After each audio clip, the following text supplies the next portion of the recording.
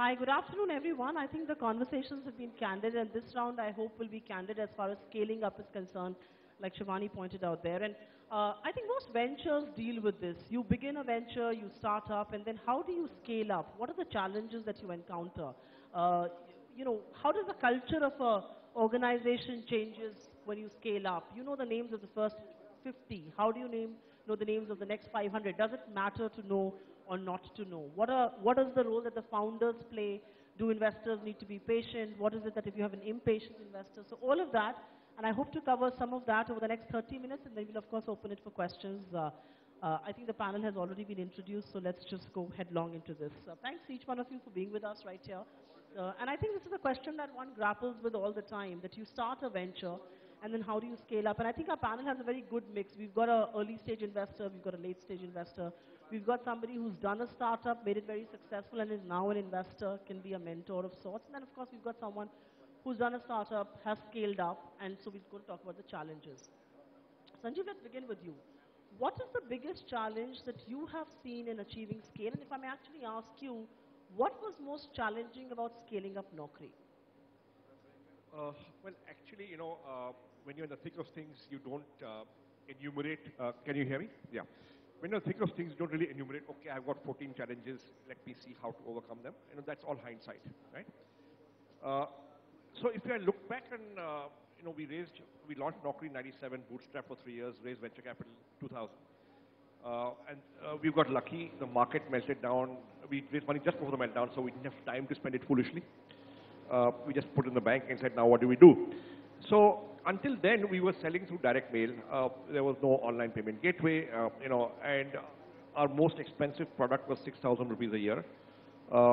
And we were doing 3 lakhs a month of revenue. And we said, okay, what do we do now? And we began 5 or 6 experiments.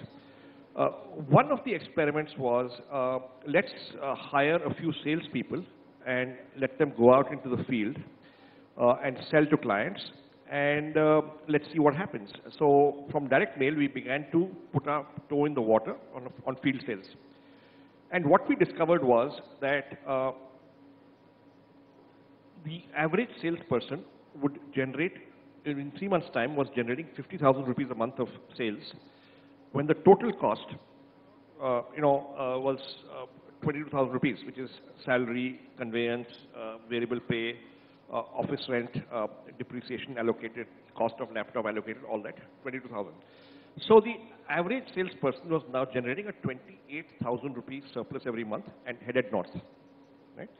And we said, hey, this is cool. Let's keep on adding salespeople till the last salesperson does not recover his or her own cost. And that's when you say market is saturated.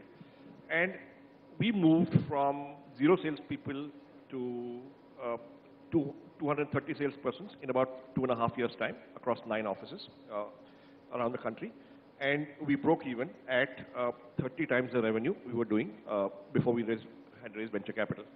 The point I'm making is that we had discovered by accident, by experimentation, by learning, by doing, a repeatable, profitable unit.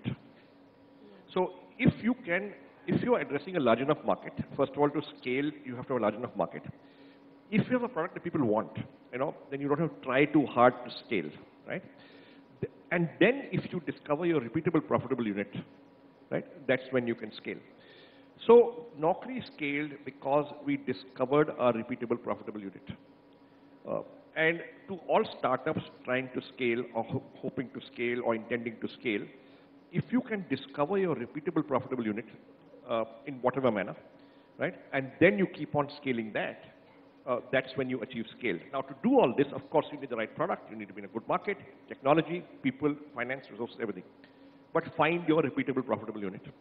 So the mantra for you was to find the repeatable, profitable unit, and of course, it goes unsaid, you have to find a product that the market wants, that where there is demand for. Suchi, was your experience similar in terms of finding that repeatable, profitable? I remember the first Diwali, we just launched Limeroad, and everybody was going crazy with these discounts and big discounts on clothing. And I'd returned from England, 17 years in England. I called up Avnish Bajaj at Matrix, who's on my board, And I said, Avnish, I just don't get this. Everybody is discounting. What do they think will happen after Diwali, and what do they think will happen during Diwali? Is every woman going to buy her entire wardrobe in Diwali? No. Is it a pan-India phenomenon? No. And then what happens in November and December and January and every other month? Can they keep discounting? No. Do you think I'm nuts? I'm not going to discount. And you know, those were some of the best decisions we made. And it came out of foolhardiness. But I think for us, our repeatable, profitable unit was the fact that we had a very simple thing. You had to make money on every trade. Every product sold at Limeroad had to make money. And we were contribution margin positive from day one. That was important to us. And we stuck by that. Now, what did we need to do to scale despite that? We just need to create what we wanted to create, which is a great discovery experience for our users. And so we just built a great product. And today, it, of course, converts at 15% to GMV and so on and so forth, which is the highest in the country. The point I'm trying to make is, I think the biggest thing entrepreneurs should do is to find, of course, that repeatable, profitable unit, but that can continue to repeat in a very sustainable way. And to do that, often there is a huge trade-off between what I call short-term levers and long-term levers. And I think the thing to do is to cut out the noise in the market and focus only on your users and on what you truly believe is a long-term lever. That's what I would do. So your short-term lever was to go in for a discount that you didn't go in for. Your long-term lever was to create an experience and have a footfall that we and you know, in the last 2.5 years, we grew 10x. Right. And you know, we think we can do that again for the next 3 years. So fair point. But Neeraj, I'm going to ask you as an investor, and I'll also have Varsha answer that question. As an investor, while you know scale is relative, how do you know that the venture that you've invested in is leveraging its best potential, is working to its maximum potential, is maximizing potential really? So let's begin with you, and then let's begin with Varsha actually, and then come to you. Sure, go ahead.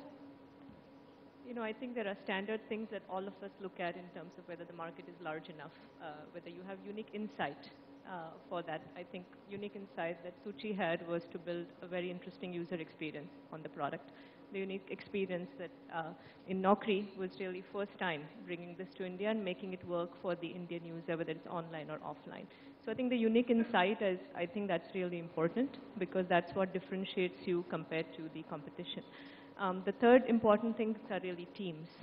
And I think everybody talks about it. I'll give some specific annotation to that.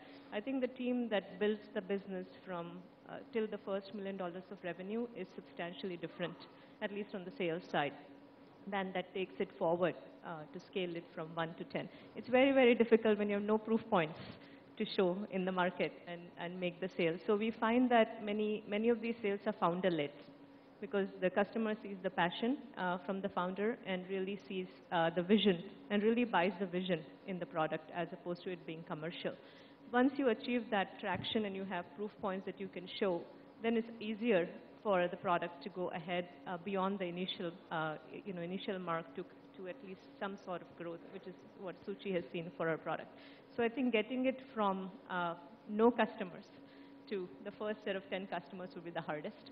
And then follow that up with the right set of people who will take it from a particular base to whether it's a 3x or 4x growth from there on. So that's the perspective and insight from an early stage investor. Let's hear from you. I mean, when you get in, that's a late stage investment. How do you determine that the startup or the business that you're investing in or the entity that you're going to put your moolah in is really maximizing their potential? See, I think one obvious reality is that the business plan you start out with is unlikely to be the business plan you end up with, right? So I think when we talk about companies scaling up, it's not necessarily true that everything has moved linearly upwards to the right. So in that context, you know, what Sanjeev said is identifying what is the unit economic model which is working and having and we're a later stage investor, so looking from a later stage perspective, having the MIS and the data to continue to mine what you're doing and figure out whether the unit economic model remains the same and whether you can scale that profitably is important. I think second point is to Varsha's point, hiring a team and building out that team is important. The question is how you do it, because the founder who's built the business is still the engine of growth. You don't want to lose that culture and that energy which comes from there. At the same time, you want to hire a qualified team which has the same vision for the company. So I think that becomes the second point which we look at the later stage. I think the third is the role of inorganic and the role of acquisitions, right? 10 companies, a lot of them which have grown up from an early stage and succeeded tend to still view strategically just organic growth. Once you have access to capital at a later stage, the inorganic opportunities also open up. So those are the three dimensions where when I look at later stage companies, especially those which have come up from a startup phase, it's the building out of the team, whether they've done that successfully, the quality of the data they have in the MIS, and then the third is the ability to consummate M&A transactions. While we are, you want to add to that? Because while we are talking about this, I'll take a cue from what he said. He spoke about founders, and I thought I'll come a little later in that discussion, but let's go into it. How do you ensure, and because you've done that, and you were on the other side also in terms of investors, how do you now ensure that a founder is also scaling up with the organization? I mean, and I'm going to come to investors also on that. Is that challenging to kind of determine if he is and if he's not? Because if he's not, then you've got to get an external talent, but does the company stay the same? See, we invest behind founders. Good founders pursuing great ideas, right? And the founder aspect, I think, is key. If you look at globally, over the last 20 years, which are the companies that were once startups and now are great companies? I can think of only very few. I can't think of even one where the founders have been replaced by professional CEOs. If you look at Google, you look at Facebook. I mean, great companies are a product of a lifetime's work, often of great founders, sometimes of professional CEOs. And therefore, I'm not so sure that a founder who can take it from 0 to 1 million is not the same guy who can take it to 10 million, not the same guy who can take it to 100 million. I think the founder has to adapt. I think the founder should already have had many of the traits. I mean, the biggest trait is that is he a magnet for talent, personally? Can he or she attract great people to work with him or her? Right? Does he create trust across the table? Right? And these are stuff that, some of it you're betting on, that he might be able to do it. Some of it you can assess early on, but a lot of it is a bet that, this guy's never run a team earlier of more than 5 people. Can he handle a team of 5,000? I don't know. But you're taking a bet. But, if that bet doesn't come off, it's very rare, at least in India, to see a founder being replaced by a professional CEO and that company succeeding. Do you agree with that, Neeraj? And Varsha, I want to come in both of you on this. See, I think, as Sanjeev was saying, some founders scale, some founders don't scale, right? So how do you make that determination? The examples on both sides, right? There's some very obvious examples of founders who didn't scale and destroyed companies, and there are lots of examples of founders who scaled. So I think one is you can't shy away from the actual financial and operating metrics a company is delivering on. Those are good proof points, right? And there's, to Suchi's point, there's customer churn, there's management churn, there's the ability to attract good people. And so you have to look at that objectively. So I think a founder who's able to do that, in my mind, is a founder who scales. I think the second point I look at is, does the founder have a vision for what is going to come down in the next 6-12 months, right? The success of any CEO or a good management team is, can you future predict what is going to happen and build your business for that today, right? And some can do that, some cannot. So that's the second point we look at. The third is, I guess, an obvious point, but someone who's willing to learn, right? Whether it's through an investor, through a mentor, someone who's open to the feedback. You don't necessarily always have to agree. But if you're not even open to a discussion, then I think it becomes very difficult for anyone to scale. Do you come across founders like that more often than not? It's a mixed bag, right? I think, you self-select at the later stage into investing behind people who obviously are open to the feedback. But you come across a lot of people who are not, right? And it doesn't mean they're not successful, but by and large, if you looked at the sample set of those guys, I'm pretty sure they're not successful long term. Fair point. But there's also statistics, and some of the greatest companies are where founders have stayed on, like Sanjeev said. Varsha, will you agree that, and I'm going to take upon this point that we were having this off chat before we walked in here, and Suchi mentioned, as a lead, you've got to learn to morph. And if you don't do that, you cannot scale up. How much will you agree with this? I think I agree with that. I think the passion of a business comes from the founding team most of the time, because they lived and breathed it. I'm sure you lived the business. and have strong passion. So I think to have that energy around, it's wonderful that you have the continuity.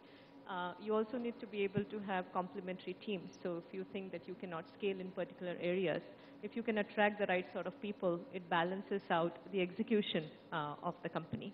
But having that, that energy of founding teams alive through the journey, along with some sort of complementary teams, and like I mentioned, your teams will change over time.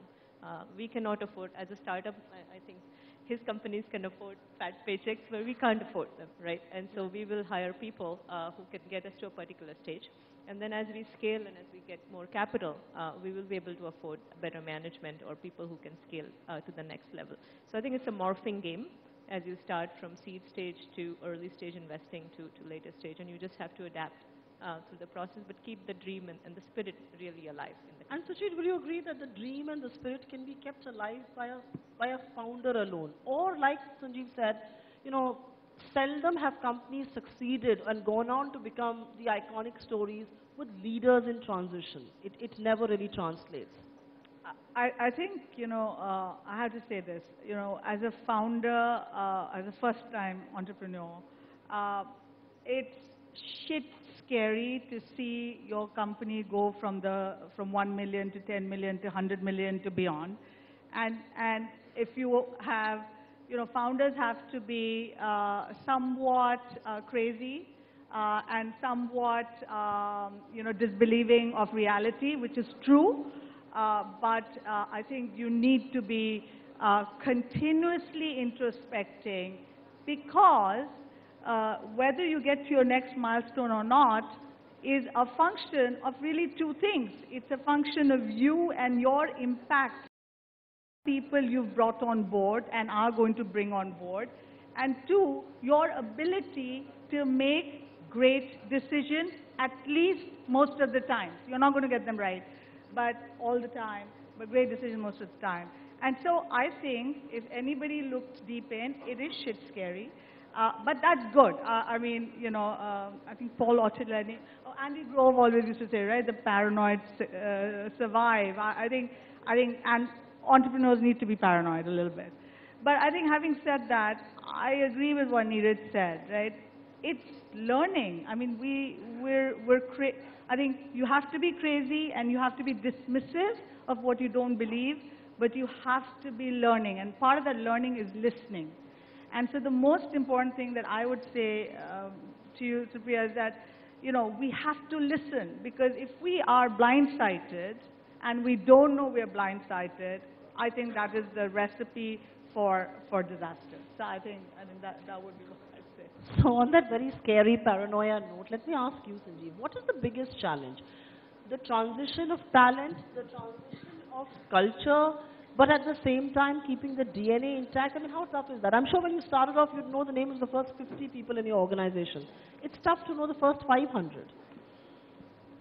So first, how many of us are doing startups here? Yeah, it's okay. Quite a few in the right? house. It's okay. So first of all, don't overthink this culture thing, and don't overthink this transition thing. Just do your work. Okay, that's what we did. We didn't overthink anything. So we did not have a culture strategy. We probably still don't have a culture strategy. I don't know what a culture strategy is. If you ask me to define culture, I don't know what to say. Just do your work. Be good to people.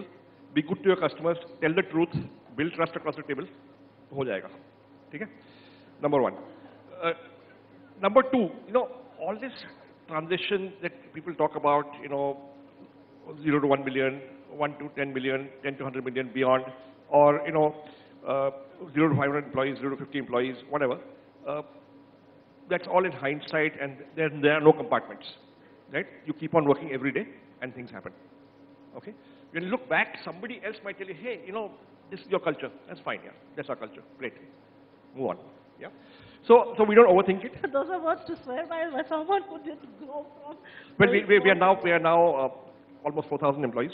And look, up to the first 1,000 employees, the entrepreneur has to be the glue in the organization to retain the good people, to attract good talent. But beyond 1,000 people, and there was me and Hitesh, so two of us had to do it. If you're one person, then it's probably much smaller. right? But beyond that, you've got to have other leaders, second level, third level processes, all of that. You've got to build your brand. You've got to do stuff for employees where it's beyond your personal connect, right? But if you're not there yet, don't worry. When you get there, then you start worrying, right? Right now, do your work. So culture and talent, according to you, is more of a hindsight learning that most people do. When you're That's what, obsessed no, that's what happened to us, and that's what we did. I'm not saying that's the only way. I'm sure there are other ways, but humko ye hua.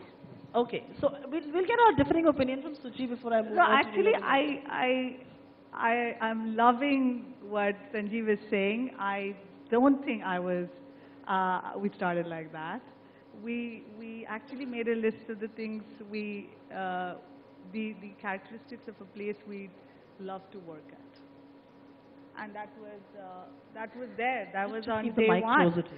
And we said, what is a place where we'd want to come every day in the morning with a skip and a jump, and really, what's the place that every one of us, including that office boy, will feel like an owner? And we wrote down 4 things, and it's on the wall. And actually, we try very hard to teach those 4 things to everybody. For the audience. For example, one of the things we do is we say it the way we see it, but you don't kill in the process, right? So we've taught everybody to get away from passive aggressive behavior. कि मुझे ये पसंद नहीं है, but I will not say it because ये मेरा boss है, मेरा junior है. And so people actually just the ability to be able to say, I disagree, no, I don't think this is right. I just came from organizations that frankly maybe didn't do a good job of it, and I just feel it's liberating to have very junior people be able to walk in and say that, and of course you agree to disagree, and decisions have to be made and you move on. I thought that was important, and we tried. Neeraj, as an investor, does a culture, DNA, the talent transition, do these things come in the top 5 things that you keep a watch on? Definitely. Can I just go back to what Sure, Sanjeev yes, said first? But even just hearing what Sanjeev said, I think you can sort of, with hindsight, try to assess culture. But even with what you said, where you said be good to people, be good to customers, right? Yeah, but I think those are the entrepreneur's personal values that get translated into culture. So you don't have to have a culture strategy. Yeah, no, but I think that you see, that is culture, and in a young company, the unsaid culture. in a young company where you have a strong and genuine founder, that is what people look to. That defines culture. So there's one level you say you get McKinsey and someone to do a mission statement. That's not what we're talking about. We're talking about a strong founder, a very good guy, a genuine leader, and that defines the culture in the organization. I think to where we sit is, culture is very, very important, and it's talent attraction and retention. Because what we've discovered is the loss, if you hire a wrong person, and then that person takes 12 months in the job, then there's another 6 months to hire someone else, you lose 2 years in that process, right? So for me, one of the most important diligence items when we do deals is to actually go and sit at a company's location and just see what is happening. I've yet to see a successful company where there's not vibrance in the air. And for example, people talk about Lilliput, which was actually turned out to be a fraud company. But it was growing at 20%, but when you actually went to the company location, there was no excitement. It's very hard to be in a situation where you're growing rapidly at scale, but no one's excited, right? Similarly, this hallway, are people talking to each other, right? Or do people have closed doors? There's a lot you learn from a CEO's office when you walk in, right? If it's a massive office and their desk is totally walled, it's unlikely to be a culture where people are communicating with each other. So those are soft signals you pick up. It's very, very important, because there's no way someone can tell me, if you're doing a deal, I'll hire a CEO. Will that person actually hire a CEO? Will they let the CEO grow? Those are all things you have to pick up from the intangibles around you. Will you agree, Varsha, on this point? That culture perhaps is, yes, it emanates, but it's also a lot unsaid than said. And there are 2 models that we've seen in entrepreneurs right here. He believes that the culture translates from how you behave and what you do and what you say and perhaps don't say. In Shri's case, it's documented. Those are the 4 things that we would do to make this a great place to work at. I think it's a long marriage, right? Being in a startup and getting it to scale is a long marriage. And I think the foundation for any marriage is a set of values. Now, whether they are stated or not stated. I think in Sanjeev's case, they're not stated. but they are They, intrinsic. they are now. They are now. They're But, now, but they were intrinsic to the group that started the company. In case of Suchi, it's a little bit more methodical, right? And it's stated. I come from Suchi as well, a little bit. I grew up in Intel, and Intel, the values were always written. And that's what drove the culture. But I didn't join Intel when it was a startup. So I don't know if it existed at that time. So for me, and that was a good way of anybody who comes in knows what the company stood for. So I think in the early days, you could take the implicit approach or the explicit approach. But I think you need to have an approach because I think then even the employees know what the management stands for as a company. So I would vote for having a set of values. Fair point indeed. A set of values that should largely be communicated or said or perhaps exemplified. But Sanjeev, let's begin the round of investors. And I said I'm going to come to that early, but I'm coming to that late. What role do investors play in scaling up? And does it help to have an investor who's patient, who's willing to wait if it's a winning model? the truth is, very often you have to wait even if it's not a winning model. Okay, so it's not as if we were forced to wait. Okay, no, I'll tell you. What I have noticed is that, look, 9 times out of 10, the entrepreneur will not listen to you. Okay, because he didn't become an entrepreneur to look. He wasn't looking for a boss. Okay, when he became an entrepreneur, where as an investor, he said, "Do these 10 things," and he said, "Yes, sir, yes, sir." Really, he'll humor you for a while, but he'll go and do his own thing, right? And as an investor, you have to have the maturity to first accept that, right? And that, look, the entrepreneur will do his own thing. How's the best way I can work with him, nudge him slightly here, suggest here, penny doesn't drop in his head, it won't drop. He won't do it, right? If there's no buy-in from him, you can't make him do it. Okay? So what do? All right? We suggest, we discuss, we have a beer, we open out our company. We are an operating company. Achha, if you want to see how we do SEO, come and walk in. If you want to see how we run a call center, come and walk in. If you want to see how we do SEM, walk in, algorithms, analytics, And sometimes they do, sometimes they don't. They pick and choose, and they eventually do it their own way. And as an early stage investor, right, you got to live with that. And you got to be comfortable living with uncertainty, ambiguity, imperfect information, his bright ideas, whatever. And be patient.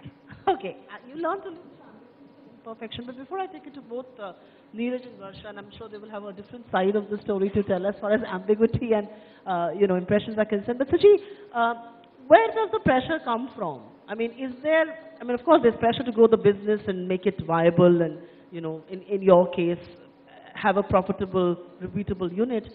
But is there also a lot of onset pressure from investors? And does it? I mean, what differentiates a good vis-a-vis an impatient investor? I didn't use the word bad because we've got two investors on the panel right here. No, I think every entrepreneur who seeks venture or any kind of equity needs to know that yes, it's not debt, but it has to be paid back with a return. And it is, I think, a job of the entrepreneur to make sure that your investors earn a return. I think a lot of people forget that. So I think you need to remember that as an entrepreneur. Having said that, so I can talk about my relationship with my board. It is actually, we have forged a way to talk so that we understand each other. And I will keep asking the same question if I don't think I've understood their perspective. Because you can tell, like I'm having a chat, let's say I'm having a chat with Sanjeev, and Sanjeev's not on my board, but and he's repeating something, and okay, I know that you think I've not understood it, say it differently. And you keep pushing the investor to explain their perspective, because it's important that you hear it. But then it's really important, and I think I really like that that's the board we have, is for them to then say, I know that she's heard it, and then she will go do the right thing. And then it is incumbent on the entrepreneur to come back and say, hey, you know what, I heard you, and then I went and did this bunch of thinking, and here's where I landed, and you know what, I landed at a different place, here's why. And I think that's a good relationship.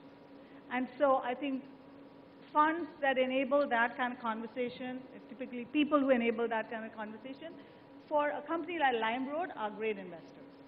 But I think this whole thing about longevity and can you stay long or short, I mean, the reality is funds have life cycles, they need exits, it's our job to find them a way to make money. I think, that you can't hold that, it's just business, right? Fair point, and that has to be paid back. Sanjeev wanted to add on. Yeah, so a couple of points more. See, the truth is all young startups want capital, right? Or many of them want capital. The fact of the matter is that, the capital comes bundled along with the capitalist. Okay, you can't say I'll get capital, but capitalist nahi hoga, bas paisa chahiye mere ko. Okay, there are strings attached. You're going to sign an agreement. You'll be on a board. There'll be an 80-page SHA. There'll be a 80-page IA. The guy will have disproportionate powers. So it's really important that you get along with your investor, right? So no matter what happens, please get along with your investor and make an effort. I don't want to name companies, but yeah, you can't be on board with your investors and plant stories against them. But Varsha and Neeraj, I want to come to you. A couple of things said that you have to hear out the investor, but you still have to decide because, somebody who's chosen to be an entrepreneur doesn't want to be answerable to his boss. When do you draw that line? That, listen, this is my money. This is money that we put betting on your idea. But you know what? I need return on that. And I need to know whether my money is safe. And if that means that you're answerable to me, so be it. Supriya, the reason entrepreneurs should not listen to everything the investor says is not because they don't want a boss. That may well be true. But the really important thing is you have to be held accountable for the decision you made. Sure. You can't say, ye to aapne kaha tha. Right. I think a few points, right? One is investing is a people's business, right? You're backing people. Entrepreneurs or founding teams who look to the investor for their business plan are fundamentally flawed. So I actually agree with that, you don't have to listen to everything the investor says. Ultimately, we invest in a company because you're backing that management team, that CEO. What you do want is that you can have a discussion about certain aspects of the business or certain aspects of the management team which require tailoring, right? And what I always go with is that we are aligned from an equity perspective. If the company does well, we do well. If we do well, the founder does well, right? It's all linked together. That is the biggest motivation. We're not sitting there with a debt instrument. We're equity investors. So that creates a lot of alignment. I think that the third point I'd make is that we have the benefit as investors of looking at many, many companies, right? And only coming back to the company you invested in once every 2 or 3 months. So you're able to look at patterns and bring the benefit of that to a founding team. They don't necessarily need to agree with it. That's totally fine. But you want them to assess it and analyze it and take what is right. And then the last point is, especially in the later stage, you look for predictability, right? You need to, what gives me the greatest confidence is if a management team says they'll do X, and 6 months later you come back and X has been done and now they're talking about Y. What gives me, by the same token, they say they're going to do X, they've done Y and X has been forgotten. That gives you some sort of queasiness at a later stage side. So at least you have an advantage because you've seen deliverability at a certain stage. What about you? I mean, are you willing to live with ambiguity and imperfections that perhaps come with an entrepreneurial venture? I think that's part of the business, right? We come in at early stage when we don't have the numbers. We many times haven't made our first sale in the market. So it's very, very ambiguous. I think that it is, though it's a business of trust and people, right? And all investors in India, they have to be patient. It is a long, it is a long cycle to an exit in India. So I would say all Indian investors are patient, otherwise they wouldn't be in that business. For us, we have to live with ambiguity. We have to live with, the business plan on which we invested is really not the business plan, even 3 months after we invested. So we have to be comfortable with that. As long as there is logic to the change and it's what the market demands, I think you go with it, right, and work with it. I think it's not a boss and manager relationship. I would say it's more of a collegial relationship is how I would say the board and the CEO is, because they are bringing different perspectives to the table. One is actually executing day to day, and the others, like you said, are bringing a broader perspective from the market. So that's how I would view the relationship, at least of the companies that I work with. And then I would say, yes, we are ready for the constant pivots and the constant changes, till a point where we find, our route. I think once we found it, then it's upon us to really execute and get to the next stage where it becomes more of a predictable business. Fair point. I think like someone said here, you have to be congenial with your investors. I've done 30 minutes. I've got another 10, 12 minutes for Q&A. Please raise your hands. Do address your questions. Statements can be made outside of this room. So just identify. So can we have mics go to these people? Right here, on my right. Just identify yourself, and it will be great if you can direct your question to a particular person on the panel. Otherwise, go ahead. Hi, I'm Angad. I've been an entrepreneur in the higher education space for about 9 years now. Sanjeev sir has been a huge inspiration, not just for how you run your business, but for any cash-strapped and bootstrapped entrepreneur. Naukri always works. So my question to you is, when you reach that repeatable, profitable unit, and you figured that 20 salespeople could get you enough free cash flows to get 20 more salespeople, right? You could have repeated that cycle on your own, right? Why did you, need institutional investment? And what did you tell them where you'd allocate their money? Because obviously what happened later is immaterial, but no investor wants to hear that you'd put the money in an FD. So what did you tell them? Why did you need the money? Okay, so first of all, we found a repeatable, profitable unit maybe 6 to 9 months after we raised money. Okay, not before. Now, we raised money on April 8, 2000. Market melted down just about then. We just locked up our business plan in the drawer and put the money in fixed deposit.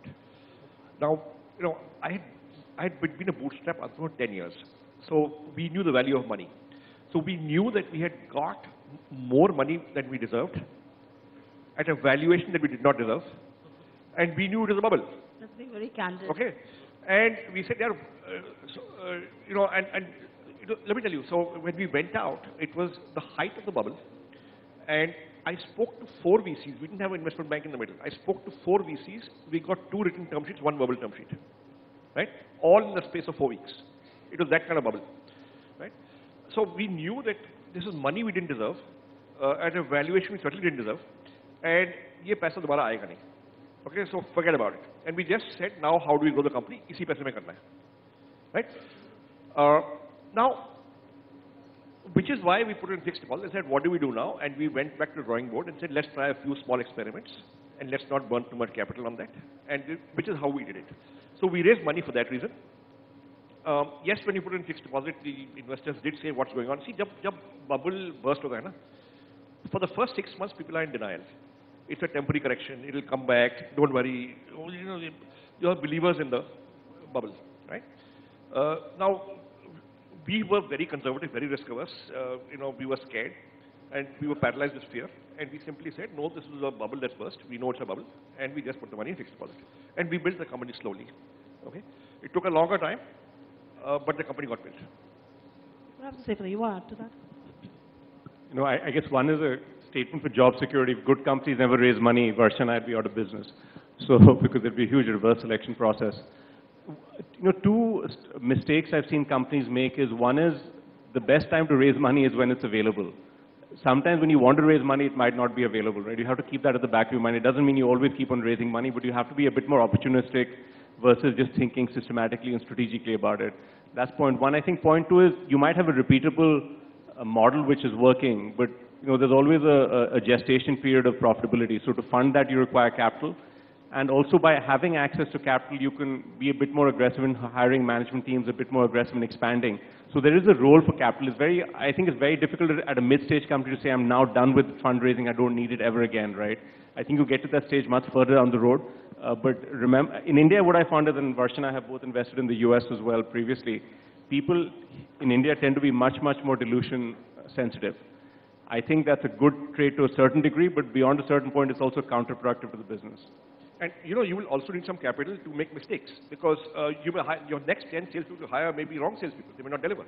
Or you may have thought it's repeatable profit, but it's not as repeatable as you thought. It could be an experiment with only so many legs. Fair point. I think somebody had a question here. Yes, sir. Hi, my name is Ghanshyam Ahuja from ThinkQ8. We are the early stage investment fund. One of the questions for scaling which we see is, as an entrepreneur, you don't want to lose control. Like I'm a Superman, I'm doing 10 things now as a startup. Within 6 months, 1 year, when I have, one is I'm looking for great guys like me. That's challenge entrepreneurs we face. And second thing is, how do I lose my control? Any suggestions from your side? How do we guide entrepreneurs? How to lose control? Because without that, you can't scale. Fair point. The fear of losing I don't know if you're married, or you dated, right? You chase the girl, you will lose control. You let her be, she'll be for you, yours. I think it works that way. You know, the funny thing with control is, you have to have control but not be controlling. The reality of this thing is that depending on what business you're running, you will have, let's say, N functions. The probability that you as an entrepreneur have done all N and in depth is very low. So you would either, you know, you're a techie, you don't have sales, or you're a sales guy, you don't understand tech, you've not done customer support, etc., etc. The reality is you can't do it alone. So I think the faster delusional entrepreneurship doesn't mean that it doesn't mean that you think you're Wonder Woman or Wonder Man. It just means that you're delusional about what you can build and what can be built in this market. I think it's extraordinarily important to have good people. It's extraordinarily important to have good people plus make them feel like owners. Because only then do they, you know, it's the thing about one person running, you know, it's like a relay. Just imagine if the front runner ran super fast and then the rest of the three runners just ran okay. Right. It doesn't work. You want all four to run amazingly well to win. So I think you've got to create the conditions for that. And that means having systems or some kind of a cultural DNA or environment or process or whatever it is to make sure you know what's happening. It's important. Neeraj is not going to give you money unless you're on top of the MIS and all lines of it. But the reality is you need to have every line owner feel like that they control and own and can exercise ownership. I think the big differentiation is between control and controlling. On the left, please. I've got 4 minutes on this panel. Can we just take a mic up there? We'll come to you. It's 2 last questions, one with the gentleman there and then the lady right here. Hi, I'm Vijay Ajmera. I'm founder of Funds Corner, which is a fintech company into SME lending. So we are at a stage where we have a running business model for last 1.5 years and we are profitable on a monthly basis. And we have relationships going on. So we are looking to raise capital for a few reasons. We know we have to mature our products, we have to mature our risk models because it's a lending business. Now we are looking for investors who can put in capital because this capital will help us just get more deeper relationships into the industry and not use that capital to burn. So the issue right now is we don't want to dilute right now because we know we are a profitable company. We just want some capital in the bank so that we can go into have more deeper inroads into relationships and get the model scale up. That's exactly the irony that we've spoken about. You want to talk on that? No, I don't understand. If you're not going to use the capital to, then you just want it in the bank. So we want the capital so that we can raise debt at a better rates. We can get better relationships. Larger companies would look at our balance sheet size and say, okay, we need, say, 20, 30 crores of your balance sheet so that... No, one second. So you're getting equity so that you can get debt. Yes. But you will use the debt then, right? Correct. Why did you use the equity? No, so we won't. So it's a lending model. So we want to run a profitably. I agree, but you will then use debt and equity both, right? Correct. We use debt and. Yeah? So you need the money. It's not that you don't need the money. So we need very little of capital, equity capital as of now. So what's your question? So how do we reach out to those investors where we want to dilute very, not significantly right now, but raise significant capital? Dheeraj, I'm not so sure if people are willing he to write wants those sort of equity, checks but in the house. you know, he wants equity but doesn't want to dilute. Yeah. So I'm wondering if people are willing to write lots of checks in the house. Some advice. But if you need capital, you'll have to dilute. No, we don't want to dilute significantly because But somebody's we'll not going to burn write that you a capital. blank check. That's how it works. No, but boss, you're talking about getting a better valuation, no? So go to 5 investors, see what they say. See, market will tell you, the market will tell you, A, if you can raise money, B, if so, at what valuation. The best way to discover valuation is go out in the market. If you get 3 offers, you know what your valuation is. That's your valuation then. I mean, take it or leave it. Varsha, you want to add to that? Doesn't want to dilute, but still needs your money. Yeah, I mean, Will be tough, sir. you know, you are in a business and so are we, right? So I think that's the way to look at it. And nobody is here to give an unfair deal. At least, you know, none of us practice that as a business principle. Figure out how much money you need, and you know, discover the valuation in the market. There are lots of fintech companies right now in the market. So I think, you know, enough of investors have looked at them. So you'll get a valuation benchmark, and then figure out whether that works for you or it doesn't work for you. But no, but seriously, I mean, deck बनाओ, market में जाओ, 5 investors से बात करो, फिर 5 और से बात करो, and you will get a notion of what your valuation is and how eager people are to fund you. And if you do that, you will know that's your valuation. And you know, you can't really fight that because that, you know, market will tell you. Right. We will take this offline, sir. I want to accommodate one more question. Sorry, One go ahead. very easy way of doing this is, you know, you want to not dilute. Why? Because you think you'll be richer and you get 100%. Just do the math. 100% of 10 or 90% of 100. If you can go from 10 to 100 using that capital, then 90, 70, 80, those are all good numbers to get diluted to because you are going to make more than 10. It is that end game, right? And so it's equity stake is a number. What you really want to optimize for is value, absolute value. And I think besides beyond the math, I think like she said, they're also in business and they will need something. Yeah, I think we'll have to take just one last question. I'm reaching time, but... Hi, my name is Neha Verma. I run Whiskers Marketing, which is a digital marketing and training company. My question is, we're talking about scaling through sales. In the start, of course, it's the founders who are doing the sales, but eventually we need to have a sales team. My question is there anything in particular we need to keep in mind when we are starting off with the first sales team in our company, the first 4 or 5 people that come in? Is it going to be different from the 4,000 people that eventually come? Is the management different? Is there something we should keep in mind? Sanjeev, you want to take that? Yeah, so again, no one answer that will work everywhere. But I think in general, it's a good idea to have the right blend of youth and experience. It's a good idea to hire believers, you know, somebody who believes in what you're doing, who loves what you're doing, so that they'll be more passionate about it. It's a good idea for you to lead the sales team yourself and go out on sales calls yourself with the sales team so that they learn from you. Because usually founders are the most successful salespeople, right? And it's a good idea to hire enough numbers, not too many, not too few, so that, you know, some will work, some will not. You know, if you just hire 2 and both don't work, you think that model of selling is the wrong model, which is maybe the incorrect conclusion. Maybe those are wrong salespeople, right? And it's a good idea to hire people with the right kind of past experience. So when we were, you know, when we were starting out, our sales team, we said, okay, which is the company that does this kind of sales best and has good salespeople where it trains them very well, right? And we said, okay, B2B sales, 3 to 4 sales calls a day, repeat business, not just selling, also servicing. And we figured that Xerox is the best model for us. Xerox ran the best B2B sales team and customer service team at that time. And we said, okay, let's hire a couple of ex-Xerox guys to lead our sales team. And so we hired 2. And we said, okay, now transplant your learnings and knowledge and hire people and train them and lead them. And that's what worked for us. I hope that answers your question. But I think completely out of time then. It's time's up, it says right here on this monitor. We'll hand it over back to Shivani. But before that, just a quick takeaway from this session. Scale up, but remember you have to have a repeatable, profitable model. And also remember the investors on board are in business too, and they need their return on capital. So thank you very much for being a lovely audience, and thanks each one of you for being with us on this panel.